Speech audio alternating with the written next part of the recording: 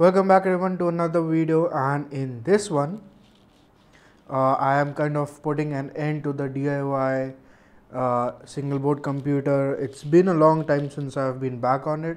I've made some progress in the way.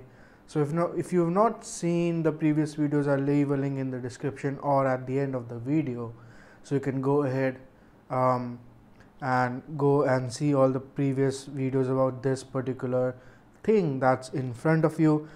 This is a 1 gig RAM, 8 or 4 gig internal storage, I don't remember, I think it's 8, and then you have the RK3066, which is a dual core Cortex A9, so it gets really hot and you need to take care of that, but it's a decent CPU for that day. I think it had a Mali 400 MP2 or something in there, which back in the day again was decent enough for games, and it worked really well. Luckily has an HDMI port on there, so a micro HDMI right there, and a USB hub which can also be used for RK flash. Now again, this thing runs a standard chip, and I searched a lot for a while to see what Linux GNU distribution would run.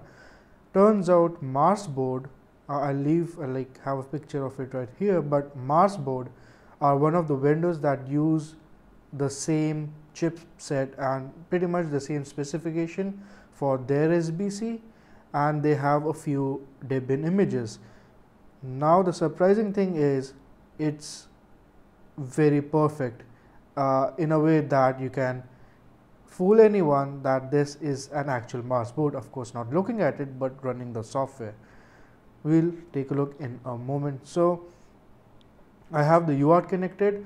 Now I'm powering it using this particular doodad, which is a 12 volt to whatever DC to DC buck converter, and that I'm feeding it 12 volts and it's spitting out 3.9 volts. Now the reason I do that, this has sadly a kind of a check in place where if the battery isn't plugged in or the battery isn't present, it wouldn't really boot and keep on going into the charging state. So if I did not have that and I plugged it using a DC adapter, it would just boot to a state where it just shows a battery logo and just stay there, which is a problem. So I kind of emulated a battery here, and so this is my virtual battery, and I'm fooling it to believe that there is in fact a battery, whereas I have already removed it out of this tablet. So that's about 4 minutes in.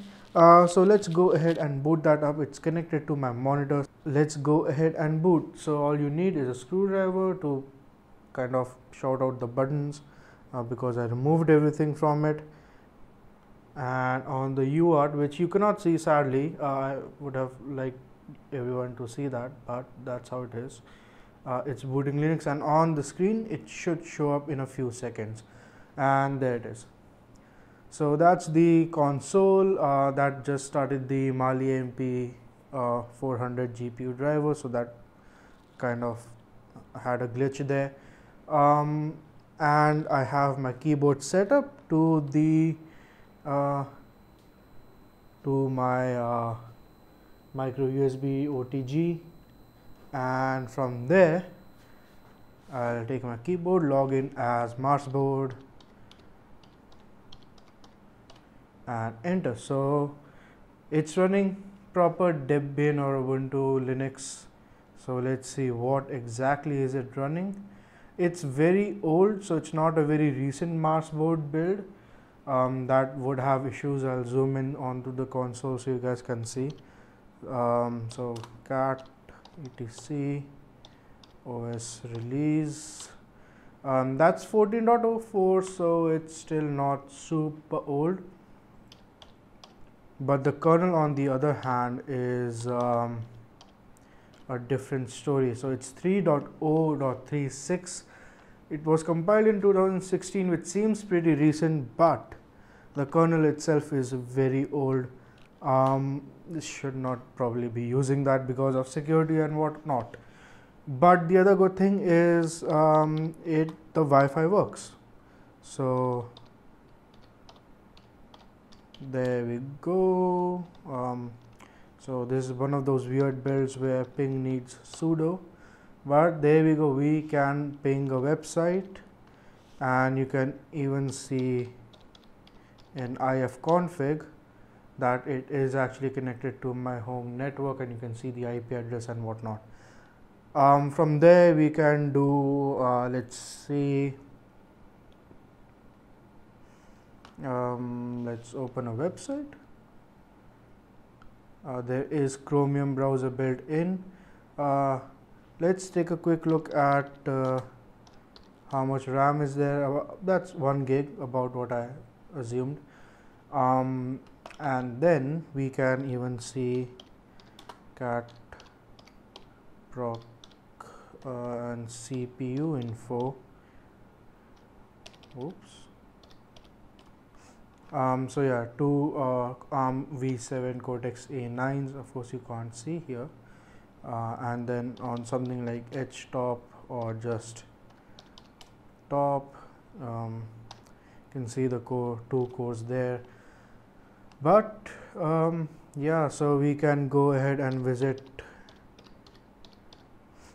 my website, which comes up pretty nice and easy. Let's wait for it to load. So I definitely don't feel this as a slow single board computer, or like super slow. It's kind of laggy, but it still works.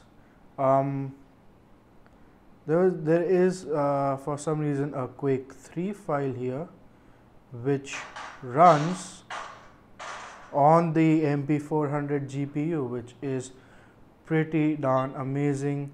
And you can actually, I'll run a demo, I won't play it, and let's see, play, can't load. Alright, so let's see if we can run a single player game.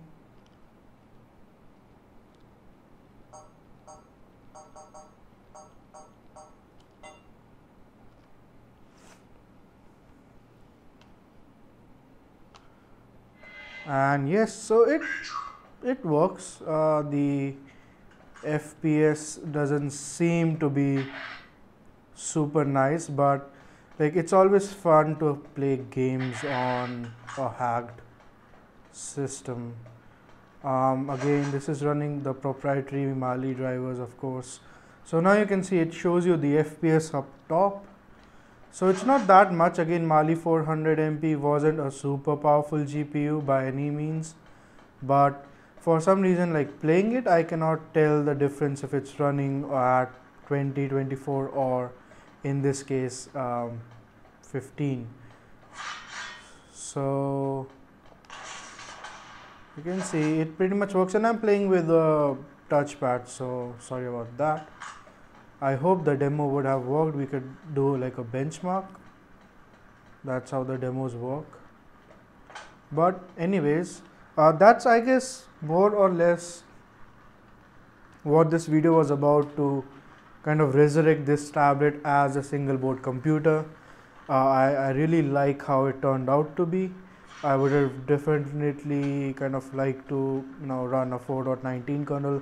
The SOC is supported and everything else is, so it's just a matter of having the time to sit and build and set everything up. Yeah, so apart from that, thank you everyone for watching. This has been a content that I've put out fairly after a fair bit of time, and yeah, I guess subscribe, like, share, press the bell icon and all of that stuff, and I'll see you all in the next one.